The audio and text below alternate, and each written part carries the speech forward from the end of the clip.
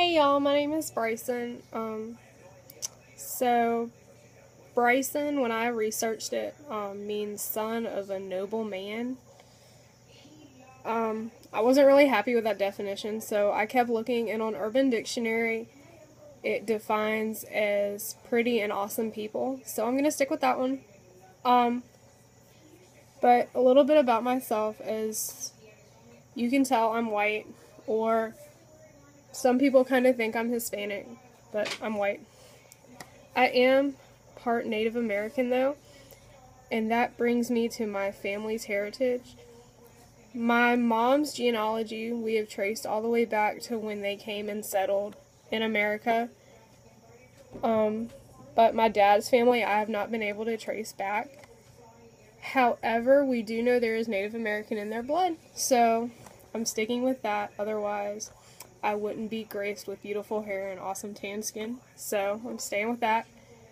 A little bit about me is I used to be introverted in high school, and as I've grown up and gone out and gotten a job and kind of welcomed my way into college, I have become more outspoken and extravagant in the way I greet people and interact with others. A kind of a fun fact about me, I'm only 18 years old. I was in early college and high school. I graduated in May of this year, and now I'm a sophomore at Central, so it's nice to meet you guys. I look forward to working with all of y'all.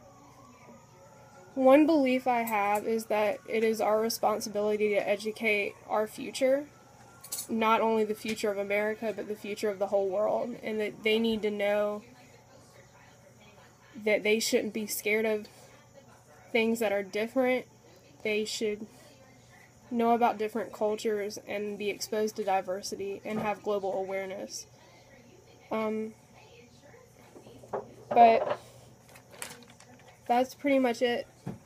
Another thing about me is I'm a really bad procrastinator. Sometimes that'll get me in trouble. And I deflect a lot with humor. But other than that,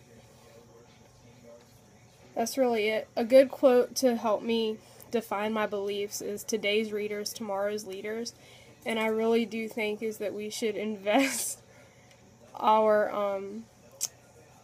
education materials and all our knowledge in the kids of today so they can take care of us as they grow up. So I hope that helped you get to know me. I look forward to working with all of y'all.